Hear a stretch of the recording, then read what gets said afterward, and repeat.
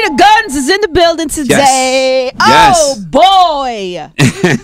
So me and Peter know each other and have seen each other out a few times as of recent, and every time we're like, "Yo, you gotta talk. We gotta talk. And I always say, "What's happening with you?" Because it's so weird to like know you and know your career and stuff and whatever, and then we see knew you. each other a long time. Yes. So to see me on Love and Hip Hop, I know you, like some of my family members and friends, are like, "What's going on with you?" And then so much of you on Love and Hip Hop, right? So much of what's happening. It's the juice. They want it. It's the craziness. People like to see it and watch it. Not something that I'm all the way proud of though, Angie. Really? No. Wait, what are you not proud of? I'm not proud of seeing two women that I really, regardless of what people think, I love. The mothers of my children get crushed. People call them dumb and stupid and see them hurt over my behavior. So I'm never proud of that. Is it one thing to like be living the life, but then when you see it back, like do you watch it back? Yeah, when you're saying things and doing things, to me it's weird because it seems like entertainment.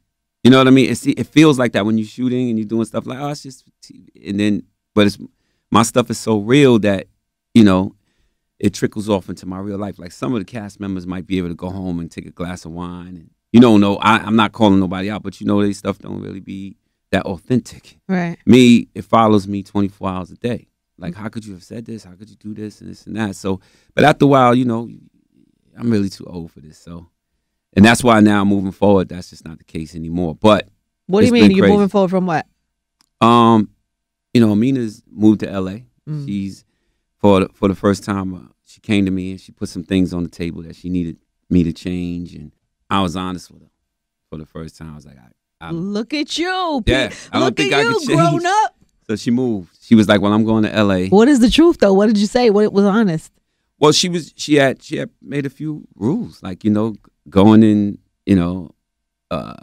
Tara's house and picking the kids up, and that's got to stop. Kids got to come here. We got to, this Tara stuff has to stop. Also, I just want you to, just be. She wanted me to be what I'm supposed to be. Right. She wanted me to be faithful. It wasn't. All of that. Yeah. But it wasn't the faithful part. But I'm seeing a therapist. I'm not ashamed to say that anymore. Wow, that's crazy. Because earlier today was when I was on my way in, I wondered.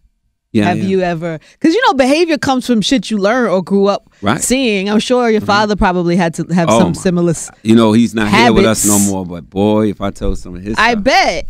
But at the same time, but with that being said, for a long time I was in denial. I don't need no therapist to tell me this is normal. This is what men do. Yeah. And finally, I put and it's been the best. It's the best decision I've ever made in my life. What are you learning? What did they tell you? Just the truth.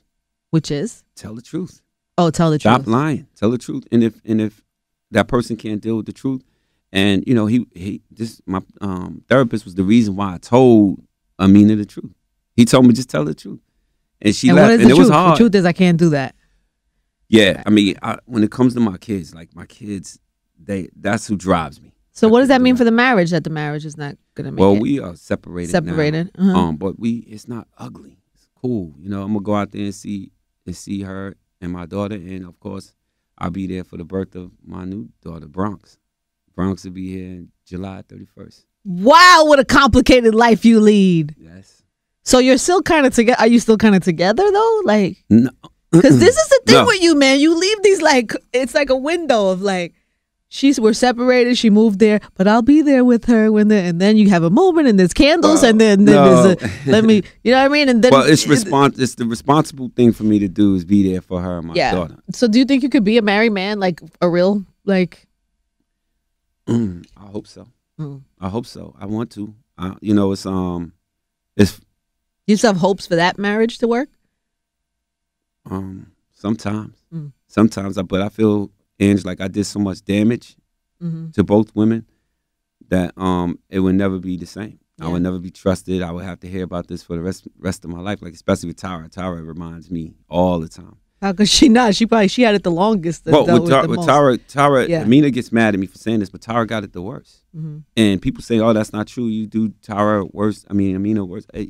They both got it bad. But with Tara, when we signed on to do the show, Tara didn't know anything about me and Amina. She just knew that I was working with her and I liked her music and I want to manage her. And she knew that Amina was dating somebody that I knew, so she never really pressed the issue. So she came on the show, and I just think that if she had known that I was messing with Amina, let alone married to Amina, you know, she wouldn't have did the show.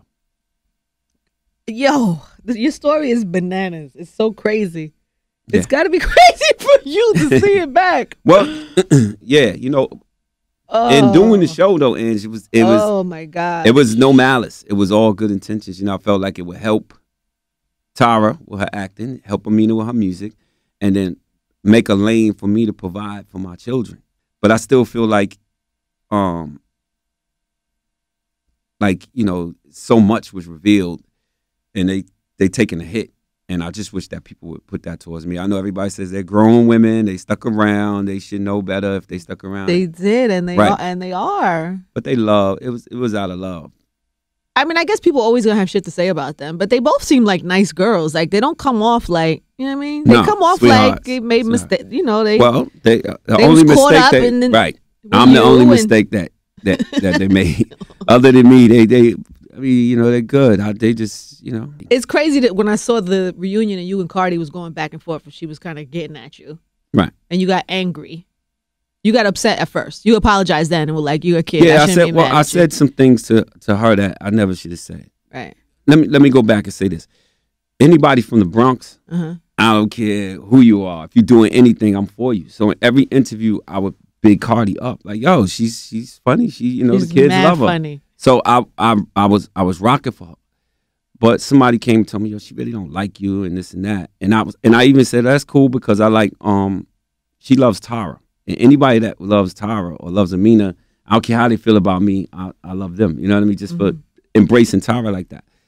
So you know, but you know, a cast member had told me, you know, I don't want to put that out there. Yo, she really feeling you like that, and instead of me being an adult and going over to Cardi, like, yo, what's your problem? I know you don't like what I'm doing on the show, but From the Bronx, what we doing, you know, whatever, and have a conversation with her. I just had an attitude the whole reunion, and she was taking a little, you know, the creep squad. I'm not no creep at and this and that. So after a while, a question came up of what you would ask a man if you saw him, and I think the misunderstanding for me, and I hope, you know, I think it was a misunderstanding that they asked, like, if you when you meet a man, would you ask him, and it was like some money stuff, and I was like, well, if we talking about money and you doing that, which I should have just stayed out of it, but that went left, and it went left, and Cardi was able to say a lot of things that a lot of women, including some of Tara and Amina's family, wanted to say to me. I wasn't mad at her for that, and so I had to apologize to her for that. She apologized to me too, but I know that where she was coming from as a young lady that, you know, she admires Tara. So I wasn't all the way I didn't even think she didn't have to apologize for that, really. Do people feel like they could just run up on you and say anything because they know your business? Never. Really? It could go left. I don't play that. Yeah, but your whole life. People would drive by in a car and say something, but Angie, I'm telling you, this is going to sound like bull crap, but I can't walk through a mall or airport or down Times Square without people running up asking. Those same people that's blasting me on, they want pictures. Yeah. My mother loves you, and they FaceTime. And so, has anybody like famous or anybody unexpected felt like they could come up to you? I was in a comedy club with Tara one night, and Denzel Washington came behind us. Shut your face right now, Peter Gunz. I know this sounds like I got pictures to back it up. Anybody that's Academy Award winner Denzel Washington watches the show. And was telling Tara. He watches Love and Hip Hop. Yes, he told Tara, you got to kick his ass. That boy crazy. Y'all crazy. I said, you watch the show? He said, yeah, what am I do? Watch movies? So he's Team Tara. That night he was. that night he was. He was saying, I guess it was a scene where Tara had, you know, lost it on me. And he was like, yeah, keep kicking his ass. Wow. Yeah. That's amazing. Yeah, you'd be surprised, people that watch the show. And we took a couple pictures and we talked a little bit after that. And Denzel Washington. Yes. Out of all the questions I could have asked Denzel, what question do you think I asked him? I don't know. Is there a movie that you regret turning down? He said no. And then he turned back and said 1, maybe. What? 7. He said he was supposed to be Brad Pitt in 7. Wow. but he turned it down because the script was too dark. What were you interviewing him in the middle of the spot? Well, you know how. Let me tell you something. He's absolutely my favorite, one of my favorite people ever, my favorite actors ever. So I had a million things I wanted to ask him. You know, I wanted to ask him something personal, like how do you do it with your wife? How do you just, but that's to me, was corny. So I said, a question I want to always ask him, is there a movie? And he said no, but then he turned around and said one, maybe. And even now, it's still a little too dark. And plus, what Brad Pitt did to it, you can't. It's crazy to me that Denzel Washington watches Love and Hip Hop. I don't know why that. It's just making my brain spin. To you, I'm walking on eggshells. I had met him once or twice with Shaq before, but not that he would ever remember that. Oh my God, you used to work with, you did songs with Shaq. Brother. Shaq is Cory's goddad. Is he really? Yeah. So do you get like tickets to the games? To whatever. I mean. Yeah, whatever. Is that a weird question? That's the first thing that came to my head. If I ever need tickets or if I ever need to go to Orlando, whatever. Shaquille O'Neal's your son's godfather. Cory's goddad, yeah. Wow. Yeah. What's up with your son? He's working. Young Money was going through their little situation that's clearing up, so he's working on his new project. He got that affected him. 1,000 songs. Yeah. Yeah.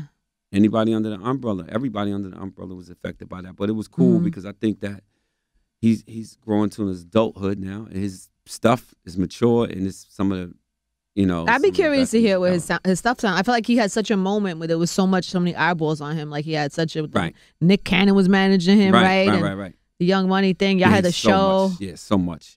I mean, we and him got an arsenal together that we did together. 2 Guns Up, an album and a tape that I'm holding. Because I don't want his first look to be with me, No. Cory was the first reason that I was holding off doing the show for 2 years because I didn't want it to affect him. You know what I mean? Oh, your father. But it turns out that that's my dude. So he's ready to go again. He's going to go another round. It's coming. So with them clearing the stuff up. So he's still with Wayne. Is he still signed to Wayne? He's signed, Young Money. Yeah. Shout out to Young Money. Cory had caught a little gun possession charge. I know. Back. I remember. And they put up the money and made sure he stayed out of jail. So big up to Young Money. That was a bad time for that too. Terrible. Yeah. Terrible time. Yeah. That was really stressful for me because I know that I try to tell the young kids, I got a thing I do now called Guns Against Guns. Ever since that, it's 3 to 9. Nothing to talk about. Wow. Cory was fortunate, but if you out there walking around with it, just be prepared to sit up. 3 to 9. But, got the lawyer, shout out to Xavier. Stayed away from the courts because the more people show up to court, the more he looks like a star. So we did the reverse. Nobody goes to court, just him and his lawyer. Wow. Is that right? Yeah. You go in there, this is Young Money, Cory Gunz. They make example out of you. So no Wayne, no Birdman? Nobody. He's by himself. He don't have nothing. His family took their hard-earned money and paid for the lawyer. And he's here by himself. And that's how we reversed it. Well, he's lucky he got another chance. That's great. Yeah, he's good. Good for him. Yes. All right, so are you good? Are you good? Are you going to continue doing this show? Or are you what happens now? Yeah, you're going to have the babies on the show? Babies are going to raise together on the show? No. How far does this go, Peter? It's over. Now it's cleanup time. Tyra moves on. Amina's in L.A. and Peter got to show himself, where he's going now. I can't. Is therapy? I can't leave on that note. Is the therapist going to be on the show? Possibly. Oh, okay. He doesn't really want that attention. But it's possible because I'm a work in progress. I don't want it to look like... Anyway, they have that Love and Hip Hop therapist that sees everybody. They'll probably just stick him in with you. You do a session there. Nah, I wouldn't do that. You talk to Tyra.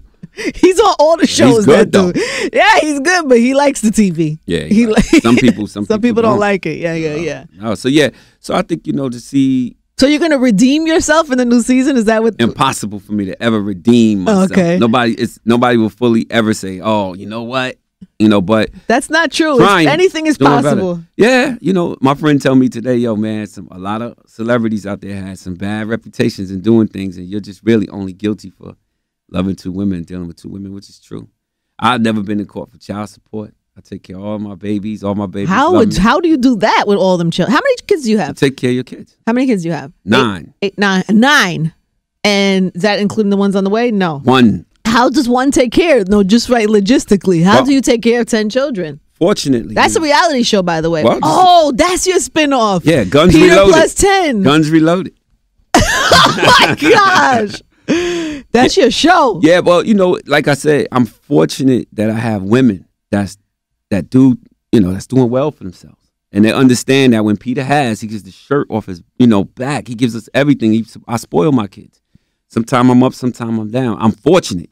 The mothers of my children are wonderful. They do well for themselves, and I'm just fortunate for that. I know some guys that got some situations. Are you gonna do a show with your children? I would love to. Good Lord, yeah. Unbelievable. Yeah, man. How do you have any time? And it's beautiful. I'm tired. Beautiful. I come from a big family, so you do. How many brothers and sisters you got? 9. Wow. All right. The last thing about that, and then we can talk about something else. But but where are you going to be in a relationship with either one of these 2 women at this point? Well, right now I'm working on myself. I got to focus on myself. They deserve better, but you love both of them still. Yeah. Clearly. Yeah. I can. Yeah. I can. Yeah. I passed the lie detector test twice. That said what? If that matters.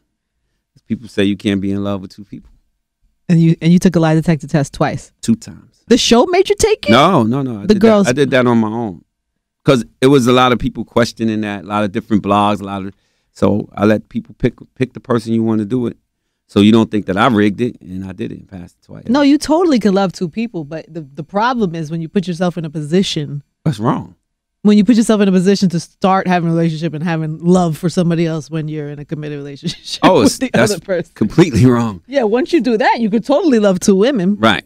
I mean, it doesn't stop you from loving them. It's just wrong. Yeah. You know what I mean? Unless all parties agree, and that would never happen. Yeah, why don't you just do that? Why don't you find that type of situation? I hear that all the time. No, they would never do that. No, but not them, but maybe like find another situation like that. Well, you have to care about, and you have to. That's the crazy thing. It's only 2 women. I was like that. Where you have to really care about. Like this is not a game. You don't want just 2 women to have 2 women. Arbitrary. No. You want them or one of them or something. I wanted. That's not what I want anymore. Got it. Oh, such a little complicated life you lead, Mr. Gunz. Yeah, I'm working on myself, though. I like that you're in therapy, though. This is therapy right now. Is it really? Yes. Stop. I would love to have like a real therapy, full therapy, one of your therapy sessions. Please. Because all of it comes from something. All of the behavior comes from something. So it's probably from your parents. I was in denial of that childhood stuff, but it's true. You could sit there. You don't never want to blame your parents for anything. Right. But truth of the matter is some of my... but your parents have bullshit that they got from their parents, probably. Right. Everything comes from something. You just got to figure out what it is so you can break the bad habits. I tell people that all the time. And the people, what's crazy, the people that's judging me, I just wish we could put a camera on them. Oh, well, I know that, you got some skeletons in your closet that you wouldn't want, want out there. So I always laugh at that too. Like people act like their relationships are just so perfect. I was seeing on the news you did that show or whatever, and you were saying that everybody every man that you know has like a side piece or something. Well, no, that's not what I said. What I meant was I haven't met him. No. I said, no, I'm gonna give it to you. I ain't gonna lie to you. I'm gonna give it to you straight.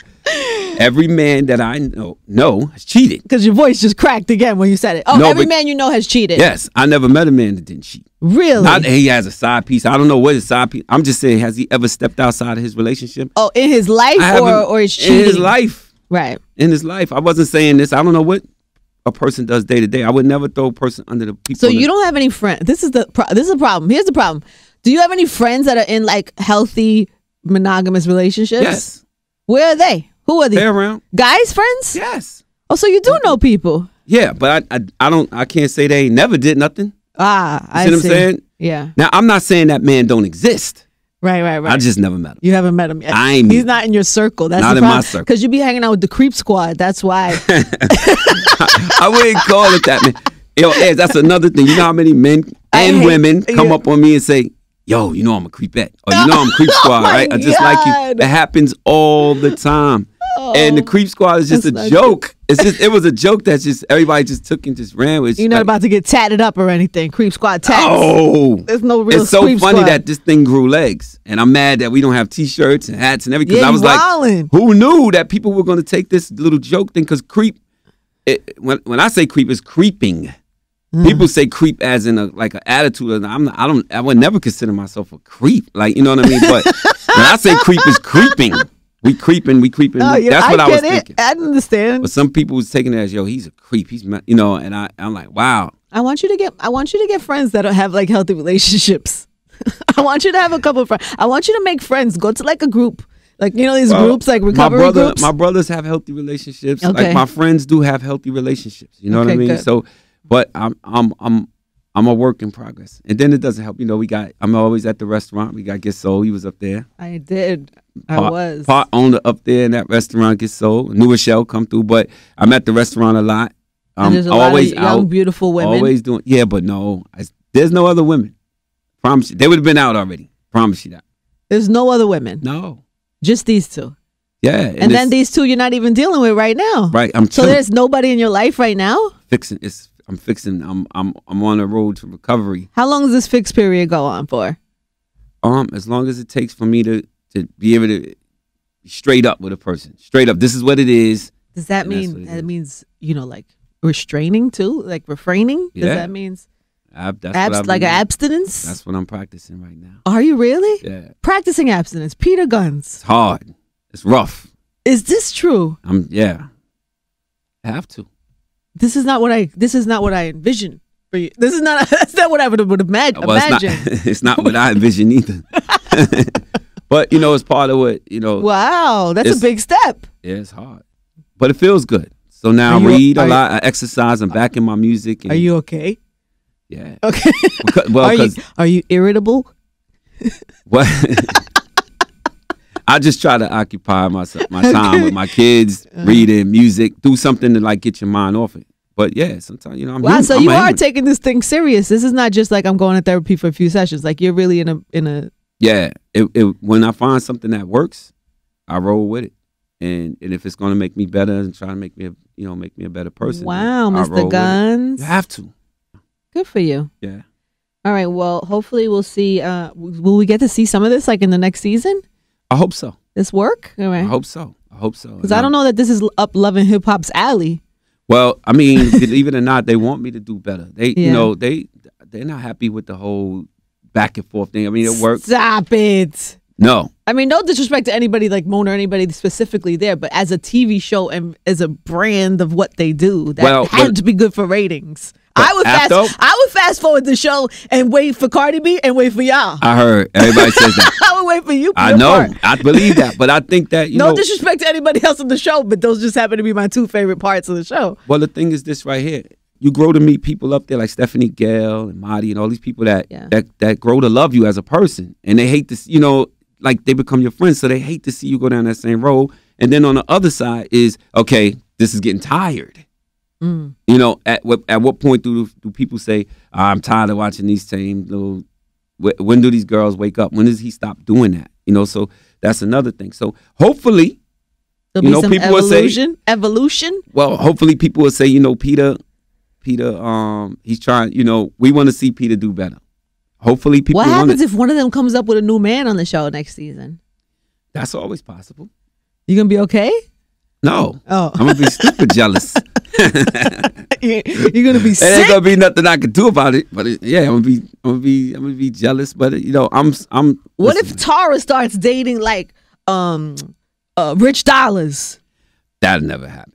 What if that's my brother? That sounds disgusting. I mean, that's very, very Love and Hip Hop though. I'm just going for the ratings. We gotta do something else. We gotta think of somebody else. Okay, somebody else. Tara, not Tara. Tara.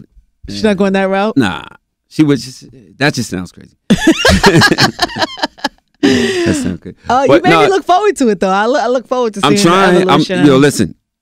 Again, I'm trying. That's all I can say. I'm human. I'm trying. I don't. You know, and I'm going to give it my all. So and you ain't kill nobody. No, I'm loving somebody. That's it. Too many people, but we're getting back. We're getting past that though. We're getting past that. Yes, we're getting past that. All right, good. All right, so he is part owner at Get Soul. Go uptown, go check that out. It's like soul food and Latin food. Shout out to Jimmy. Yes, it's the old Don Cookie in New Rochelle. Right, Get Soul now. We had a good time. We were there like a week ago, 2 weeks ago with Fat Joe. And that was nice. Pecas. We did all the way up. He did all the way up. That was so much fun. Yeah, we had a good time. And you did a little freestyle. Yeah, and you were talking about the girls in the freestyle. I was trying to remember what you were saying, but we was drinking. It was fast. I don't remember what. Yeah, I did Deja Vu. Instead of doing the verses from Deja Vu, I did 2 verses of a song I have about the girls. Yeah. So. And where does that live? If somebody wants to hear that. You know what? It's called Do What You Do. It's on iTunes. It's you can go to iTunes and get that, but it's not the version that I did on the at the club. But same verses, but not that version. But Yeah, it's a good record. I love it. You want to say what you said, or some of what you said? Tyra could do better, true. Amina could do better too. Yeah, she can go and find a better me, but I'm away because I ain't trying to find a better you. Busta Rhymes told me not to do this shit. Sway said treat it like some movie shit. Charlamagne said go and get the money because you did it, motherfucker, and you can't go and do this shit. Ebro said F who don't condone it. You a scumbag. Peter own it. I own it not forever though, because black queens around the world deserve better, yo. Better husband, better man. A better me will make my son become a better dad. And better men is what we need, not Peter Gunz being a creep on your TV screen. I like this, Peter. I'm tuned in for it. Thanks, man. And then we'll look, and then I'll tune in for the sequel of Peter Gunz plus 10 or 8. Yes, Peter Gunz Reloaded, baby. Clear. All right, and anything else? What else do people need to look forward? Yeah, look out for. Look for my son's mixtape, Criminal Minded, and Two Guns Up. And I'm working on a bunch of new music. Look for that. And who's calling? Amina or Tara? Which one? Somebody's calling you right now. Let me see. I don't know. I bet it's one. It's Lord Tariq. Oh, Lord Tariq. Yeah. Yo, Lord. What's up, boy? I'm on the air with Angie Martinez. Tariq, say what up. What up? Angie, oh my God. My first Grammy came from Angie, man. What the? What did he say? He says first Grammy came from you. Oh, what's up, baby? How are you? I love you, Angie. I miss you.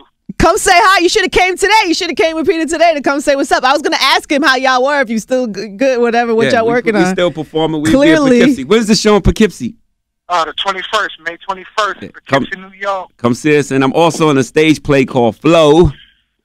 Wow. When is it? That's in D.C. Me, Albie Shaw, Angie Stone. It's in D.C. May 7th and 8th. I'm not sure when it gets to New York. Yeah, I'm acting, baby. Trent Moody. All right, I'm going to call you. I'm about to bounce. I love that. All right, boy. Well, wait. So tell me real quick with this play. What is that? Stage play is called Flow. Flo is an artist whose mom is a pastor. He's in the church, and I own a record label called Debut Records, and I'm trying to convince Flo to sign to my label, but his mother's like, nah, only rapping he gonna do is for God. Amazing. Yeah. It's good to see you, honey. Gotta do something else, can't, you know. Congrats on the babies. Good luck Thanks. with the Bronx. Yes. Can't wait to see her. Bronx, that's a cute name. Kiss too. her little feet. Peter Gunz, everybody. Thank you.